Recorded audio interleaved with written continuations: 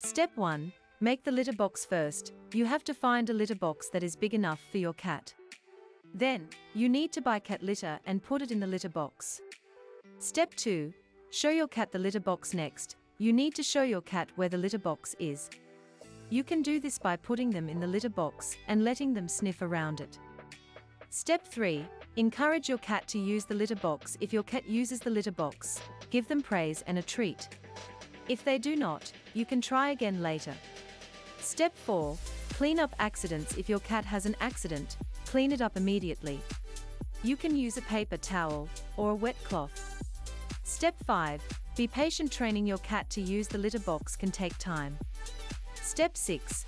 Repeat the steps every day until your cat learns to use the litter box. Be patient with your cat and keep trying. Note: never punish your cat for having an accident. This will only make them scared and less likely to use the litter box. Place the litter box in a quiet, private place that is not near their food or water. Cats like clean litter boxes, so clean it out every day.